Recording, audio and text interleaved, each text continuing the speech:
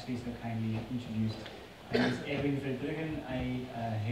I'm Belgian by origin, so I speak some of your native languages, not all of them.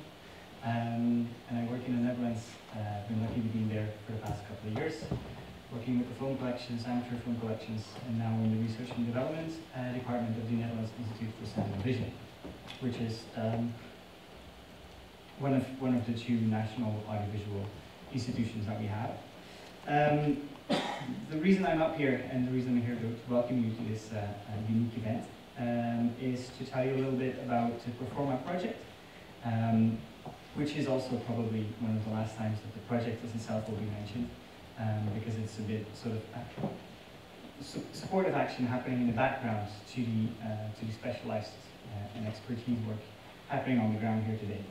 So I'm just here to tell you a bit about what it is and why it relates to you all being here, what's the other work being done, and how we got to this place.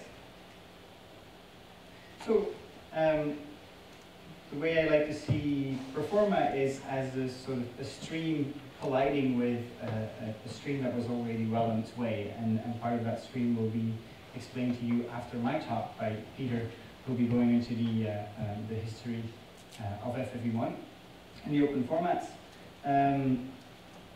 Because there was a group with some of the people in the room who were looking into what do we have as an audiovisual preservation and audiovisual archiving community, what do we have in terms of open formats that can support us in our work. And then what came along was a program from the European Commission that allowed a bit of a unique structure to write out a tender, what's officially called in commissionese a pre-commercial procurement to support actions that are so innovative that they're not ready for market anyways. I'll tell you a bit more about how that's been going. So I think, especially in the case of FFV1, this kind of combination, it's been a good moment where sort of these forces collide and we could support the work of the Media Area Project.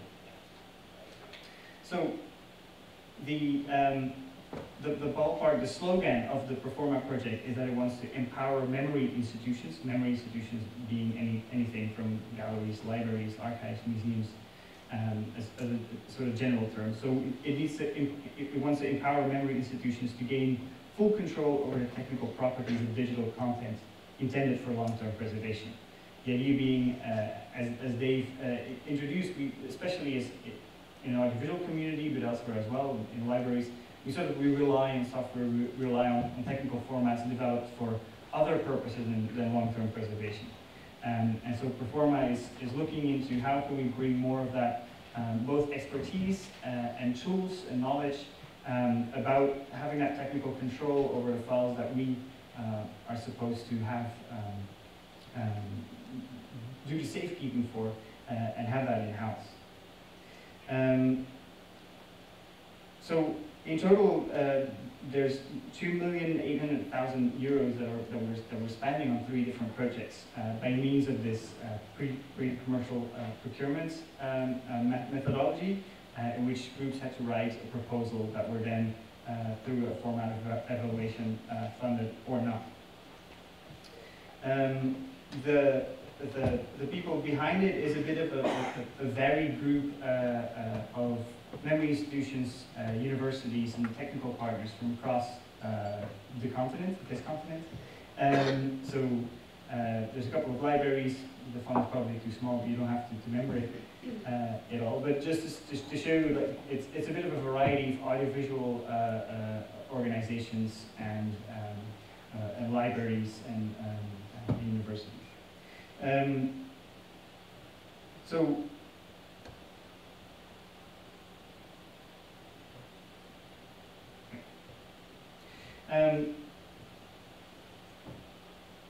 The interest of the European Commission has been funding research and development programs for decades now.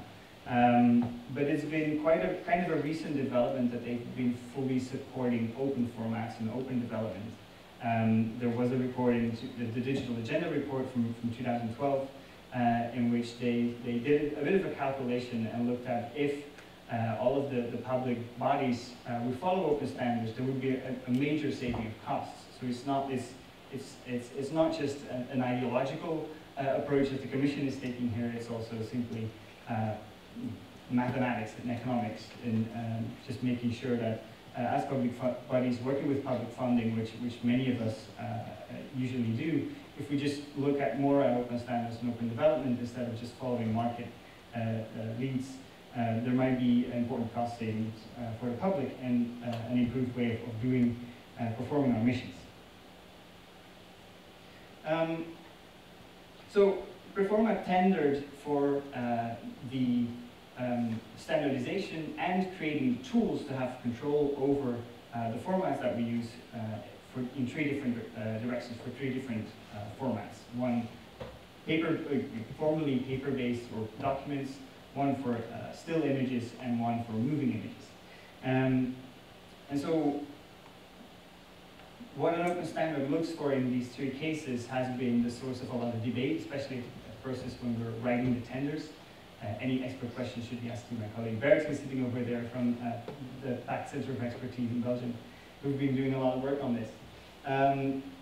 So with text and documents, it's fairly straightforward. There's a couple of PDF standards that can be followed. For image, it was fairly straightforward as to leaving aside the question whether or not TIFF is an open format. We decided to go for that. For moving image, we had a bit of a crunch here. There was a lot of prepping, a lot of wondering, a lot of talking about what is and what isn't an open standard. As defined within the project, we wanted a standard that's maintained by a not-for-profit organization, a standard that's available, a standard where specifications are available either freely or at a nominal charge, and where the IPR is irrevocably available on a royalty-free basis. And so, another important aspect that we have for picking or selecting or going with a certain standard, whether or not it has been adopted in the community. I think a lot of us have wondered when we look at our collections or when we are starting a project, what format do I use? And then look around to the other archives. Oh, what are they using? What is ENET using? What is Sound and Vision using? What is the Library of Congress using? Because that's our sort of what is being adopted. If it's adopted by a lot of people, it also means that a lot of systems follow, and that's also a way of keeping it future-proof. So in that process, we started just to look around at ourselves, and quickly we saw that even within the project consortium, we had very different approaches to this question. Us at Sound and Vision, we're mostly using MXF OP1A as a format. I'll go into the why for that choice a bit more later. NDPX for our film scanning. The Greek Film Center has they archive just as the Deutsche Kinemathek. I think a lot of new productions are always coming on DCP. The Royal Library of Sweden was using MOV and AVIs with MPEG-4 codecs.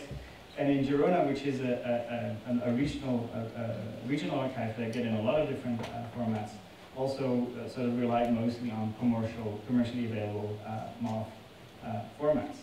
And so from the bat, it sort of became very clear that none of the files that we currently, or none of the formats that we currently work with are prone to these expectations that we set for the project. Many of these file formats use lossy compression, which complicates future migration and transcoding. They almost all use proprietary formats and proprietary encodings that may complicate future availability of software for reading and writing files. And so, if we follow the sort of guided prescription, there's a very good information page from the Library of Congress about what a preservation format should have. None of us were actually compliant with those requirements. In the case of Sound and Vision, we're a bit of a hybrid archive. We archive the public broadcasters of the Netherlands. We have a bit of a unique situation. We have a lot of, we have one broadcaster per political or ideological aspiration. So there's a Protestant one, and a Catholic one, and a Reformist one, and a liberal one. And so we get to archive all of those. But we also have legacy collections and educational collections. And on top of this, we intend to provide preservation services for other organizations that aren't necessarily skilled in audiovisual formats. So way back in 2001, when file-based archiving and file-based production was coming up, we selected to go with MXF and the OP1A version of it, because that was simply what had been selected for the broadcast, the closed circuit, that is the broadcast environment. And now, we're 15 years later, we're still sort of relying on it, but when other archives in the Netherlands come to us and ask what format should we use, I'm not sure we should recommend MXF. When other organizations want us to preserve their material, it might always be the best choice. So there is a bit of there was for us as well, and still is, a bit of a question, like what format should we go in to support these third kind of collections, and even for our own collections for the future. And also, I mean, even though I think we're sort of medium, large size organization, but the amount of experts that really know the formats from head to toe, that can dig in a file format, and go through the bits and understand what's really going on inside. There's not a lot of experts even in-house that we have, and so the chance that PREFORMA gave is by tendering, by involving external experts, is working closer with this kind of expertise and having that expertise in-house. And it's also what I hope all of you will be enjoying at this symposium. So this sustainability analysis of, I think there's a type in there. We did this sustainability analysis of the formats that we would be tendering for in the project. Would be, we'll share the slides, by the way, afterwards for people. I mean, you're welcome to take pictures, but for the textual content, we'll share it. Not sure if it's going to be an open format. I kind of mentioned this, but just to go over the basics again, has it been adopted by other preservationists? That was a bit of a challenge. Has it been adopted within the consortium? Was for us a bit of a question. Has it been adopted by service providers, the people actually writing the tools for the transcoding, etc.? Does the license allow for developing open source software? And are the documents and specifications readily available? And so, again, this is mostly Bert's work, and the work that we did in the consortium is this really pretty chart where for text and image there wasn't too much of a hassle about choosing what the formats would be. For the visual, we sort of broke it down between what are we using within the projects, what people are using in the industry, what are open standards, and what could we use, and what could we advocate or ask for PREFORMA. And so eventually none of the options available really sort of ticks all of the separate boxes. But in the end, we decided to go and fund and support the media area project because they covered a lot of the basis in the project proposal. They answered to a lot of the questions.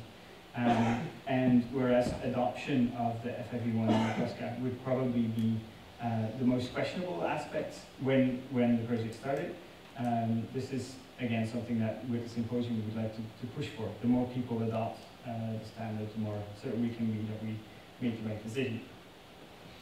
Having a standard selection and having a standard recommendation is one aspect. What PREFORMA tried to bring in is that you can talk about standardization for a while, but then people always, okay, what do I do? When is the standard ready? What can I do with it? So we intently asked the projects to come up with a development process, to give memory institutions the tools that they can verify the formats with. We all like to play around with tools. We all need a lot of tools on a daily basis. But what are the tools that you really need to go through the process of preservation? So a requirement of the procurement set by the Commission and followed within was that all of the software that we would ask to be developed would be provided under two specific open source licenses, both the Mozilla Public License and the GNU General Public License. And also all of the documentation around it will be provided under Creative Commons license on the at least the PREFORMA website. So I think for most of you, the start will be familiar. It's a bit of a redraw of the OAS model, a sort of standard model that's been influential to describe the ins and outs of digital preservation.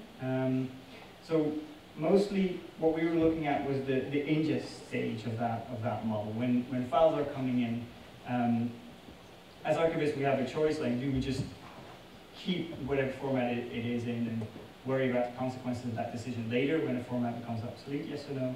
Or do you choose the moment when something comes in the archive? Do you maintain control, or do you take control of that format and make sure that it's something that you can rely on? From the PREFORMA perspective, we severely advocate for the latter.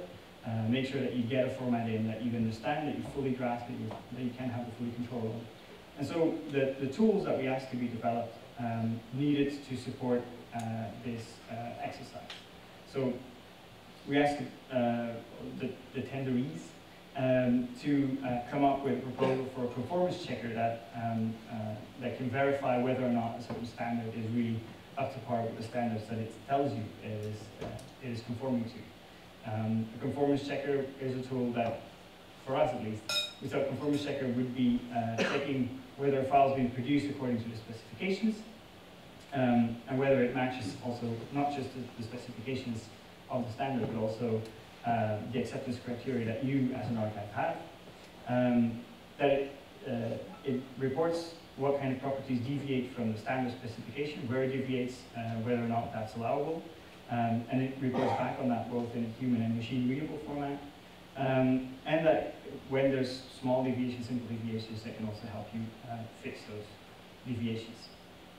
So in the end, or it's not the end because the project's running for another year and a half, we funded 3 different projects. 2 of those are not with us today.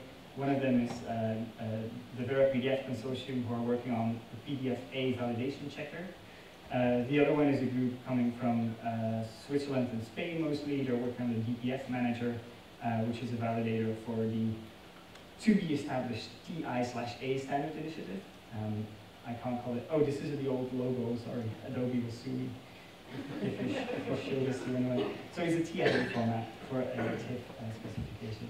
And then the third, which is the reason we're all here, dropping your video files in the media content conformance checker. And both standardizing this immersion standard and providing the tools for it, which I think the team is doing a great job at. Any further questions? I are always welcome, now or later. And thank you for your attention.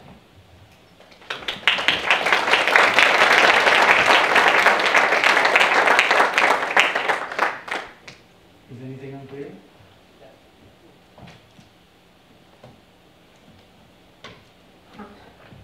I think we need to work on the unconference muscles, but we have you all day. So, Peter, I think it's your turn. Yes, yes. Hey.